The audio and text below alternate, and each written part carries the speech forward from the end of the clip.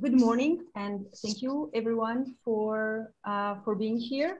My name is Marta Salvador. I work for the Tourism Innovation Center in Portugal, and today we have the third of the webinars, the deep dive webinars in artificial intelligence that are from the Tourbit project.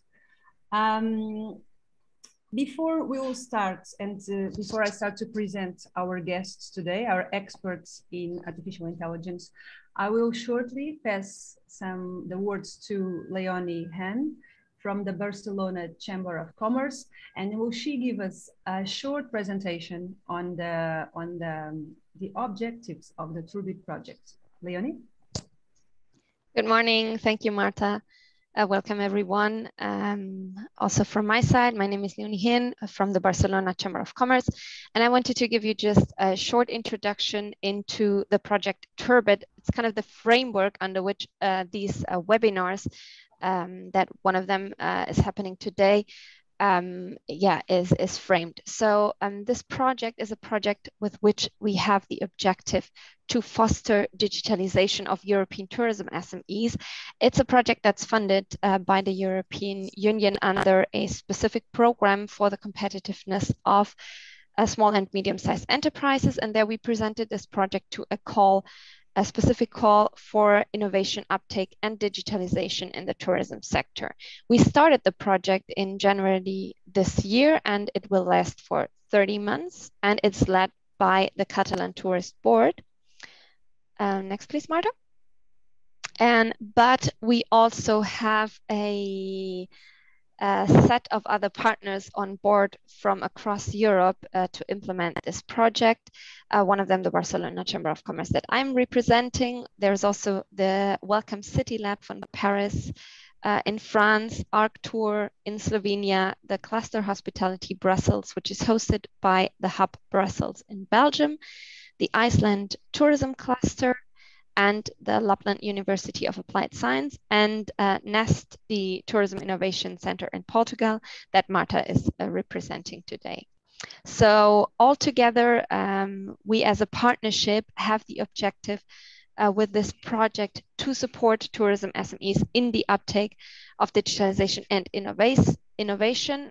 When we do that by fostering their skills, their knowledge, and their network. And specifically, we are doing that in the framework of a so-called three-pillar scheme that we wrote out, that's based on the first pillar, learning, the second pillar, building, and there is a third pillar called testing and implementing. So what is this three-pillar system or framework exactly about? So under the first pillar, learn, we are, among other activities, doing this deep dive sessions. One of them happening today, but we also have undertaken a series of interviews with experts and with stakeholders and businesses from the tourism sector to kind of learn about their obstacles, their challenges when it comes to digitalization, but also on opportunities in digitalization. So we kind of can build the rest of our activities based on that knowledge that we have gathered. And we have also designed a so-called digital readiness index, which is an online tool specifically made for tourism businesses where they can evaluate their level, their state of digitalization, and then plan their activities or what they need to do in order to digitalize their business. And under the pillar build, we have set up an online community. Some of you maybe already know it. It's called Tourbit that we all invite you to form part of. We will also carry out a European hackathon and different what we call co-creation workshops on local level, under which you will be able to get inspiration and to plan specific projects for the third pillar, where you will be able to implement those projects and even get funding for these projects through our call for proposals that we will launch early next year, where, as I said, you can present your own digitalization project and receive up to 9,000 euros of funding. So we all invite you kind of to join this process, this journey together with us and onboard your digitalization process. And yeah, there are lots of activities upcoming in the project. And if you join the community or connect to our social media, etc., you will for sure be updated about what's happening next and will not miss out on any activity. Thank you. I'll give back to Marta. Well, for now, thank you, Leonie. For now, I would like just to tell you to present you our guests today. And before I present you, I would just like to say that if you have any questions, please put them in the chat and our guests will try to respond in the end of the session. But for now, today, in the beginning, we will have Karina Gibert. She is the Director of Research Center for Intelligent Data Science and Artificial Intelligence at Barcelona Polytechnic University. Then we will have Alex Navarro from TalentFY. And then from Portugal, Alizé Boivin from HiJiffy. So these will be our guests for today. I will pass now the words to Karina. Karina? Thank you very much. I'm sharing my screen now. And I'm very happy to be here. Thanks for inviting me. And they asked me, the organization asked me to make a short introduction on artificial intelligence, and that's what I'm trying to do in the short time. So as you asked, sorry. Sorry. Not in the first place. That was the end. So, artificial intelligence is a discipline that has a very, very precise beginning. So it was born in the Dartmouth Summer School, convoked by Professor John McCarthy in 1956, in which 10 relevant personalities for the moment were working together for 2 months, deciding and investigating if the activities that the human beings perform requiring intelligence could be specified in such a precise way so that to make a machine performing it. No, and the result of this summer school was that this seemed possible through all those formal languages provided by the computer science and the formal logics, and that was the beginning of the discipline.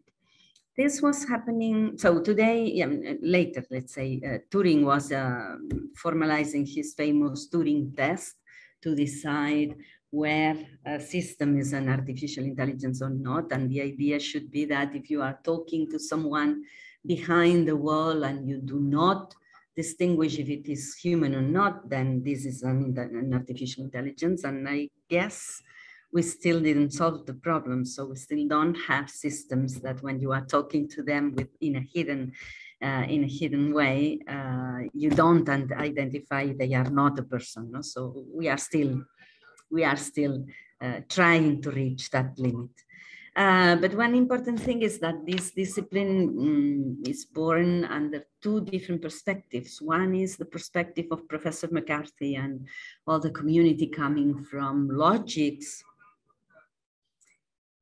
whose main interest was to try to build machines that were imitating how human beings think, how they reason, and that they developed in an important way all the automatic reasoning systems and all the part of thinking, the cognitive part of artificial intelligence and the symbolic artificial intelligence. And on the other side, there was the community coming from cybernetics that were constituting what we know as connectionist AI, and that's the one in which we are using more bio-inspired models, that's artificial neural networks, swarm intelligence, and colony, and all these kind of algorithms, generic algorithms that are all of them inspired in some biological system that works in a certain advanced way, let's say,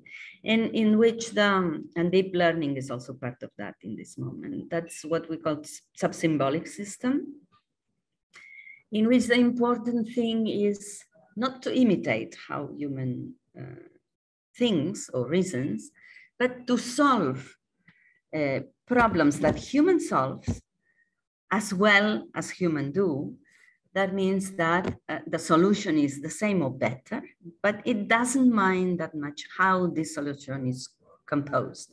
So in these systems, the solutions are built based on many computational algorithms that use a lot of combinatorial systems and algebra and other kind of things that has nothing to see with the thinking of the human beings, but they reach up to the solutions in quick time and sometimes better than human. So the functions are different. One is more oriented to understand human thinking and to augment human thinking, and the other one is more oriented to augment human performing in intelligent actions. No? So the history of artificial intelligence is unstable. Let's say it's born in 1956. Then around 70s, there is a very big crisis because it seems that the solutions provided by artificial intelligence in this cognitive approach are non-scalable to big problems. Then we moved to the era of the expert systems, and we started to understand that we need to inject specific knowledge of the specific problem we want to solve into the reasoner. And that provided a generation of very specific expert systems that were working quite well. But again, when we try to make this reasoning more general, it seems that we reach a limitation, let's say. And then there was the second hibernation of the artificial intelligence, and in the 80s, the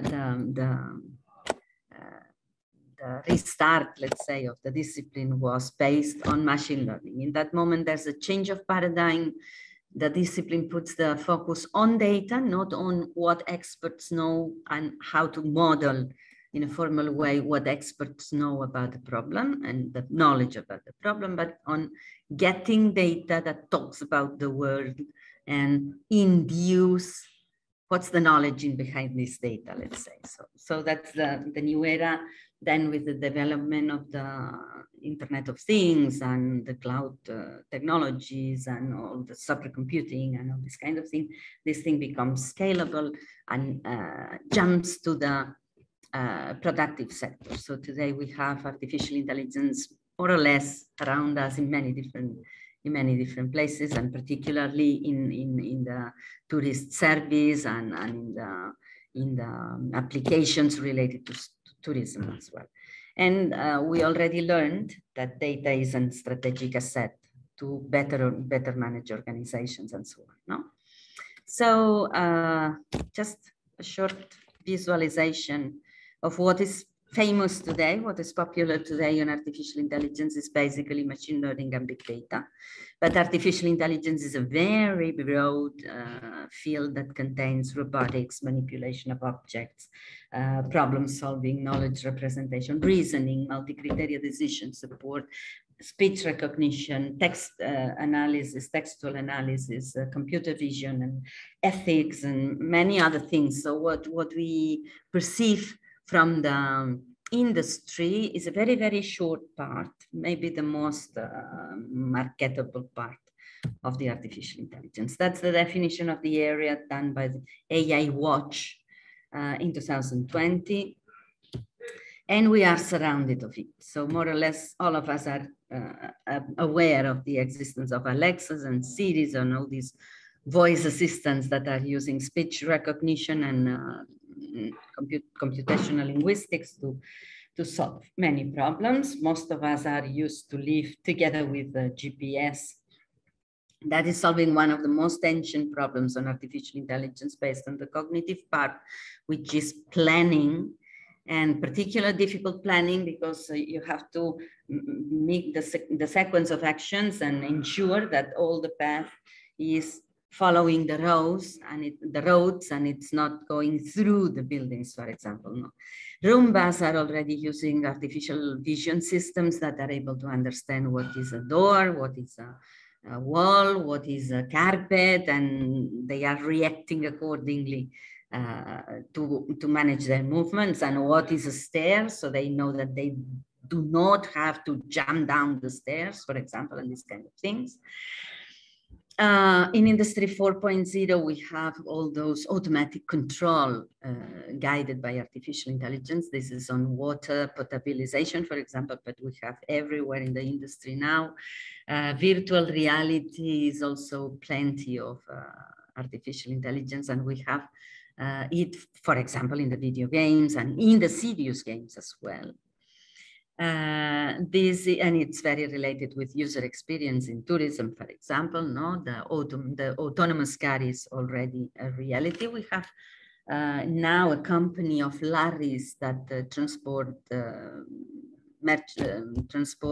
products.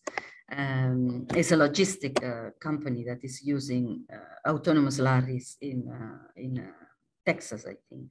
From a couple of months, it is operating this way. And for example, in industrial design, so the jet turbines, for example, have been designed with genetic algorithms, or in planning as well, no? Planning and scheduling. So in Hong Kong, for example, we have 10,000 engineers that goes every day in the night to make the maintenance and reparations of the underground network in the city, and they are organized and planned by an artificial intelligence, no human intervention, and they make all this route with the kits, the appropriated kits of products they need to make the reparations and so on, and that works perfectly. And of course, diagnosis based in medical image is one of the stars of the applications field. So there are algorithms that analyze tomographies, for example, and are able to identify the beginning of a disease much before than human eye is able to understand that there is a problem there. No? Connected cities, ambient intelligence, all those sensors that tell us, for example, that the bus requires 20 minutes to come to our stop, so we have the time to take a coffee, for example, or how to organize the services of ambulances in the city and so on. Also at home, no? The Motix is one of the most primitive versions of artificial intelligence based on connectivity and ambient intelligence. So the control of an airport, for example, is also taking advantage of artificial intelligence. And there is also pervasive presence of artificial intelligence in marketing, in digital marketing, and also in all of the searches. So when we are making searches in Google, in Amazon, whenever we are working with, then we receive a lot of banners and advertisements and publicity. And not only these, but when we search, when we make searches, the answers we receive as our search are also guided by the profile that all those searches has been done according to our activity, our previous activity. So we already receive a view of the general wall of all those systems, which is mediated by what an artificial intelligence is doing with our by modeling our activity. No, this is also on the basis of customer segmentation and personalized marketing and all these kind of things that in tourism are quite easy to use in this moment. No, this has some limitations. That is maybe the most delicate part, because sometimes we can cross a red line that's becoming invasive, violating the privacy of the data that the system is using, and these kind of things that makes very, very relevant to develop an ethics of the artificial intelligence system.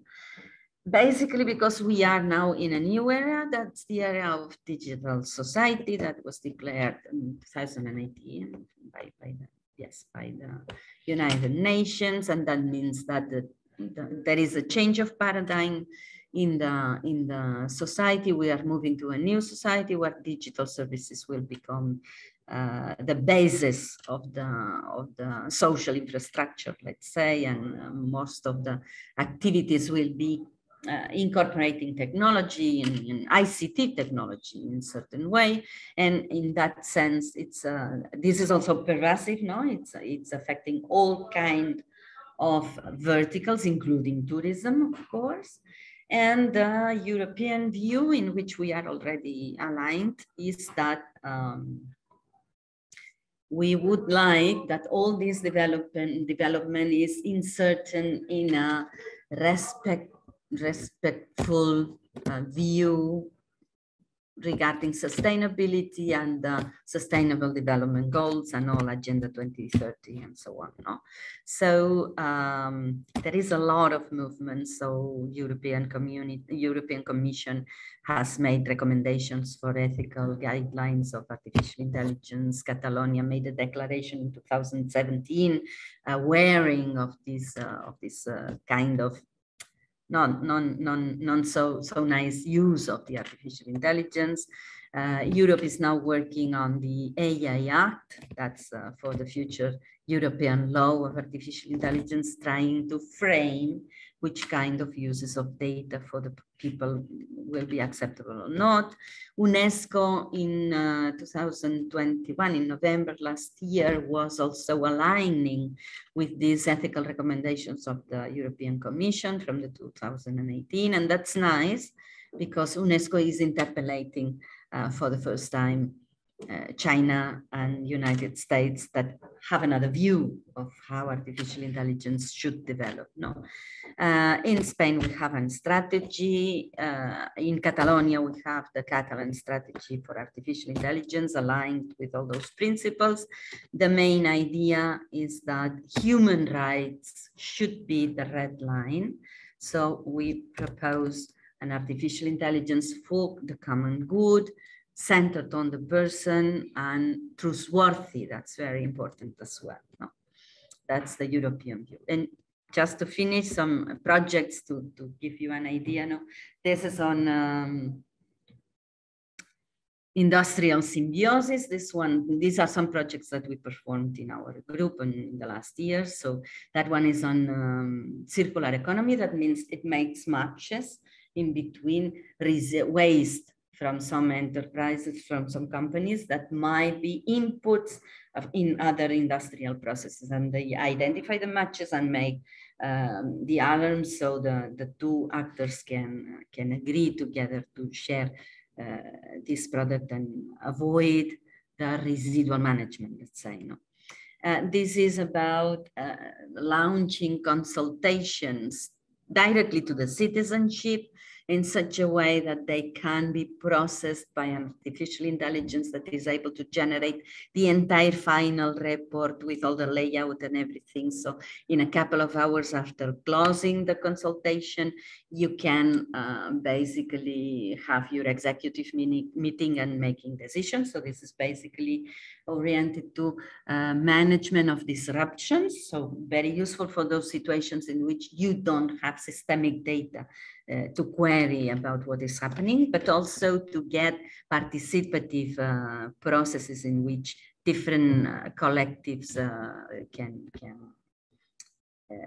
can manifest their interests, for example. So the idea is that you launch the consultation directly to the actors, to the users that might be citizens or tourists or managers or whatever it is, and then the system process and directly generates the report that the decision maker can consume This is about digitalization of social services with some different, a couple of cities here in Catalonia. And here the main, let's say the main challenge is how artificial intelligence can be proactive and recommend, which is the next step in your process of relationship with the public administration in that case, and this is transferable to other topics, but also the inclusive approach regarding digital gaps. So it's very important when we digitalization processes to take into account that we should not put interfaces that make barriers to the users that are not proficient with ICT skills. No, Karina. And this is more finishing. That's the last one. Yes, Wells analysis. So they put they have some. We are using image satellites to identify the paths and to discover where they are going to reproduce, to forward the calls for conservation of the protection of these areas. No, and that's the end. Thank you very much, Karina. Thank you very much for your presentation. It was very, very inspiring. Now, as we are short on time, I would pass just the words to Alex. But first, Karina, I would ask you to stop sharing your screen, if possible. Yeah. And should have anyone some questions to put here or about projects, please put in the chat. But now, Alex, please. Okay. Hello, everybody. Nice to meet you. My name is Alex Navarro. It's a really pleasure to be here. Let me introduce Santiago Molins. Santiago Molins is the CEO and co-founder of TalentFY. TalentFY is a Spanish startup working in the recruitment market. To be more accurate, working in the technical profiles recruiting market. So without the dilation, let's hear about the story behind the TalentFY. Go ahead, Santiago. Hi, and nice to meet you, everyone. Better, thanks. I will share my presentation. I hope everyone can see it. So let me introduce TalentFY. TalentFY is the most efficient digital platform that helps companies to hire IT profiles, and we help those companies in less than 10 days. We can upload the ideal candidate in the first 10 days. We already know that IT candidates, IT talent is a real necessity of all companies in tourism and also abroad tourism. In Portugal, in Spain, in Europe, and also abroad Europe, there is more demand than that offer. Every company that needs a new candidate is willing to hire from yesterday, and it's impossible to hire in the first month. So it's a very important problem to all companies. We try to solve this problem. We try to solve these needs of the market, creating the first platform here in Spain, also in Europe, the first platform that connects the company with recruiters. Okay, it's a marketplace with both users, and we add value to the employer, to our client, prescribing, assigning to the 3 best recruiters depending on each kind of position. Okay, and we can do that thanks to an algorithm based in AI technology. So for today is the only solution in Spain. In Europe, we were the first, but it's not the only one. And we are keeping improving to the best solution. So our successful results, this technology, mainly is the technology, the methodology is more or less the same. We connect the recruiters, and recruiters has their own techniques to attract the talent. But what we add here is the technology of AI algorithm. We can assure that we find the ideal candidate in the first 10 days. And we also can be able to achieve these 2 metrics that for us is very important. We can guarantee that the 70% of the people uploaded in the platform are valid. And we can guarantee that the 2 over 3 opportunities that we compete to other solutions, to other talent attraction solutions, TalentFY is the one who gets the final candidate hired. So how TalentFY get these results? With AI technology. We already developed an AI algorithm to assign the 3 recruiters. This is something already done in the past. And we are now in some projects. I highlight these 3 projects that are probably the main ones for this 2022. We are generating an alert system to all recruitment processes that could help the employer and also us who are trying to assessorate our clients with some alerts of the process. There is not enough candidates, there is too much candidates in some stage, and they are not evolving, etc. We also have in mind, well, this is important because we need the AI technology to not only generate the alerts, to also to propose the best solution in each case. We also are developing a candidate filter with AI applications such as facial recognition, such as technical code reading, NPL, and so on, to filter the candidates before upload to the platform, and also before the employer could see it. And also we are generating a candidate engagement project that is aiming to reduce the turnover rate with more or less the same as an intelligent algorithm that could help us to have a better match between the company and the candidate culture. And what will happen in the future? Well, the mid-term, long-term future, TalentFY have 2 another goal projects, big projects. The first one is the candidate database to reduce time for recruiters with the source of candidates. That will be with a natural language processing intelligent text reader that will help recruiters to automatic updating of candidates profiles, and for sure take a lot of time for them. And also we want another project, another stream for us is the candidate company matching. And nowadays we match recruiters with companies, with employers. And in the future, we want to match the candidate with the company. The thing is, okay, today we assign 3 recruiters. In the future, we want to assign 15 candidates. It doesn't matter if it came from 1 recruiter 3 years today or 15 different recruiters. What we want is to help companies to have the match with the ideal candidate faster and better.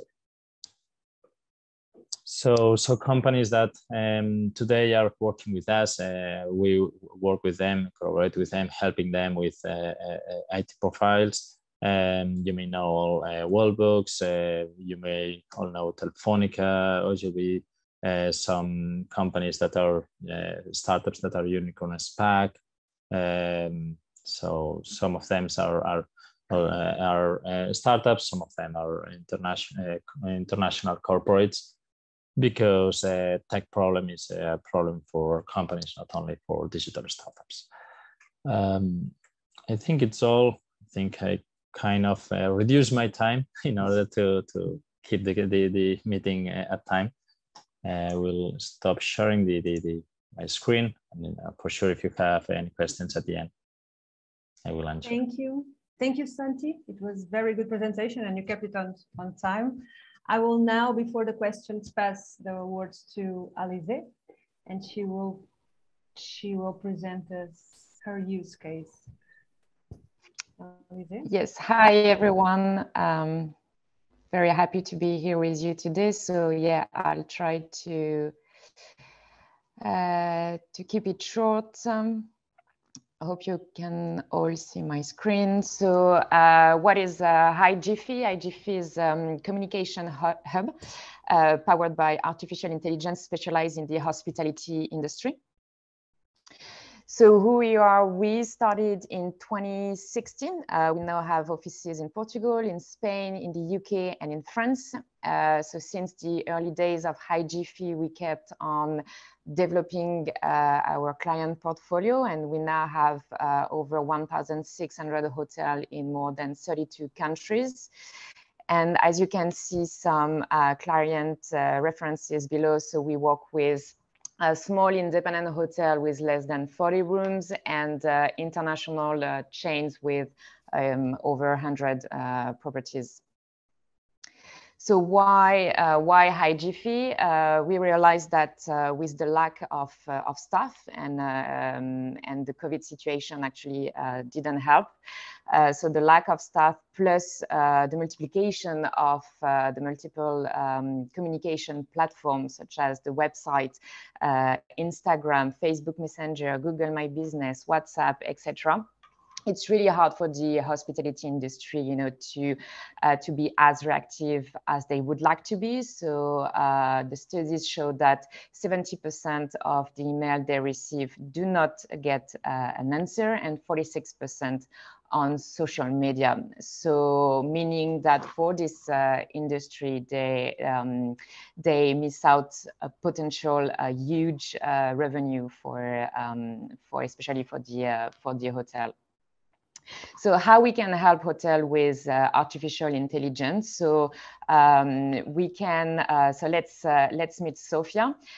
Sophia, she's a young mother. She's planning on her next trip this summer with her family.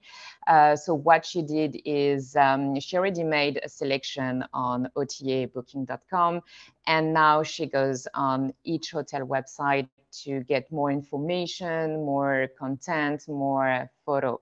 So as soon as she arrived on the Hotel Central website, the virtual assistant will start, you know, engaging with her, because Sophia, she has tons of questions, and she wants instant answer. So she wants, you know, to know what time is the check-in. She wants to know what time does the breakfast start? She wants to make sure that the hotel can provide a baby cot for her kids, like all these very basic questions that, you know, the virtual assistant can help her with, instead of her calling the reception, maybe, you know, wait for 2-3 minutes before someone at the reception answer the phone and answer each of her questions. So the whole process here, it's super smooth. The virtual assistant powered by artificial intelligence will automatically and instantly give her all her answer. And as soon as Sophia has all her answers, then she's ready to make the booking. So that's also how our artificial intelligence can help the hotel to increase their direct booking. So the virtual assistant will ask her when she wants to check in, to check out, for how many adults, how many kids, and Sophia will be able to see the availability, the room type, and confirm a room. So as soon as, so this process was, the reservation process was done on a website, but the same process can be done on social media, any platform that the hotel is present. So as soon as the reservation is confirmed, now, you know, Sophia starts to be a bit stressed because so she's traveling with a young kid, and she doesn't want to spend too much time, you know, at the check-in before getting a room. So the good news is 48 hours before arrival at the Hotel Central sends her an automatic but personalized WhatsApp with the option for her to fill the online check-in form. So meaning the online check-in form will be automatically uploaded into the hotel system. So when Sophia arrives at the hotel with her family, then, you know, the team at the reception can spend more quality time with Sophia and her family, explain to them the hotel, the facilities, the activities, etc. Then during her stay, Sophia will be able to continue to use WhatsApp to book additional services. For example, here, the spa treatment. So she really wants to book a spa treatment. Just, you know, she can have access to the menu of the spa, the opening hours, everything, all the information. And she can book a spa in 2 clicks within WhatsApp. So all this will be done, you know, with the interaction of the artificial intelligence. So it doesn't mean that, you know, she won't have any interaction with the staff, but it just means that, you know, for these very basic questions, interaction, the artificial intelligence can do an amazing job and be present on, you know, the app that Sophia is using on a daily basis, meaning WhatsApp. So she can do everything. On the day of her checkout, she will also receive a message from the hotel central, just, you know, to remind her that she needs to leave the room by 12. And the hotel can also help them if they want, you know, some assistance to book a taxi or anything else. So, you know, so the whole process will allow Sophia to be super happy with her stay. So she will probably leave a very positive review about her stay at the Hotel Central. Then after the checkout, Sophia received a thank you message from the Hotel Central. So that's you know, also good for her next trip and to put some loyalty. So yeah, the whole communication was done on WhatsApp, but we do also provide this kind of communication on SMS and email. Then, so that was from the user perspective, and now from the hotel perspective. So how it works, as soon as the artificial intelligence reaches its limits, so when it doesn't have the answer, doesn't understand the question, or simply if the guests want to speak with a live agent, because again, we are not here to replace the human, the artificial intelligence is able to notify the hotel. So the hotel will have access to a communication platform where everything will be centralized. So if the communication comes from social media, website, WhatsApp, etc., everything will be centralized here. The hotel will also have access to some customization, will be able to build some marketing campaigns, have access to metrics, be able to see the return on investment, how many direct bookings were made through the chatbot, how many conversations were generated, etc., etc. To share with you a concrete case study. So Bahia Principe is one of our clients. Bahia Principe, I'm sure you all know this group, a Spanish group present in over 25 countries worldwide. And thanks to the artificial intelligence, they managed to increase the number of direct booking in a concrete way, because in the past 12 months, they confirmed over 12,800 direct booking with a total of 14.7 million euros, and everything with 100% automation. So meaning 100% all the interaction were done by the artificial intelligence. Yeah, that's it. Thank you very much. Alizé, thank you for your sharing and your presentation. I was checking if we had any questions, but not yet so far. Should you want to put any questions to our guests, please feel free. Yes, we have a question for Alizé from Veronique Renard from Brussels. She's asking, oops, give me just one question. Is the implementation of the digital solution for hotel customers positively welcomed by the staff, or the teams feel worried about job reduction? Any experience to share? Yeah. So no, again, you know, the idea is really not to replace human, but the artificial intelligence is here really to help the staff at the reception, at the reservation, at any department, basically, to, you know, offload the work on very basic tasks. So yeah, the artificial intelligence is here to help on basic tasks. So, you know, when the guest asks what time is the check-in, what time is the checkout, do you have a parking, a baby coat, like those very basic interaction, the human experience is very limited. And we know that 60% of the call that, you know, the hotel receive at the reception, it's only for very basic question. And it's a lot for the team at the hotel to handle, because, you know, at the same time, they also have to welcome a new guest, answer the phone and everything. So only positive feedback from the team. Yeah. Very well. Alizé, another question for you. There is a question that if you are only targeting hotels now, or OTAs as well? Only hotel as customer. So we do have an integration with booking.com, but it's only once the reservation is confirmed. So we are able to centralize, you know, the question that the hotel receive within the communication platform. So if the guest, you know, that made the booking through booking.com has any question, then the team will receive the questions through the platform. So yeah, I guess, you know, we target both, but the idea of the artificial intelligence is really to help the hotel to increase the number of direct booking. So not really OTA wise. Yes. I hope I answer your question.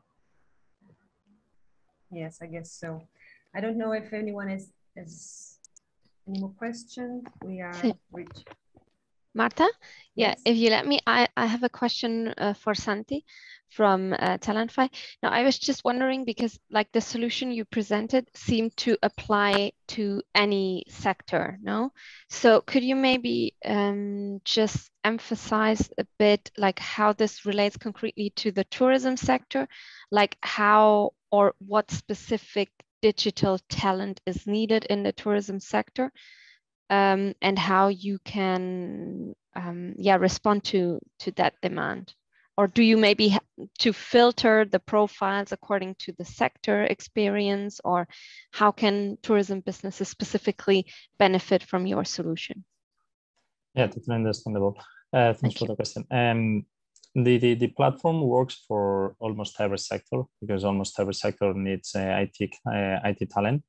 But for us, it's important, for instance, if you're in a booking website, that there are a lot of data transformation. This data transfer is something peculiar of the sector, and probably the candidate needs experience previously in the same sector or in sectors that the industry have important similarities to those requirements.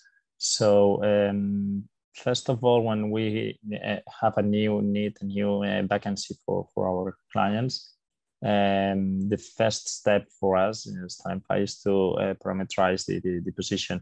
And most of the cases in banking and in tourism, the two most important sectors that are differentiated of the others, needs also candidates that have a previous experience in the same sector.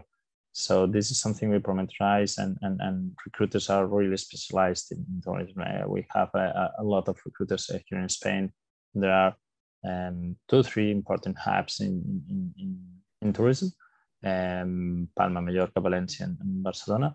And we have a lot of recruiters specialized in these concrete areas and in these concrete industries.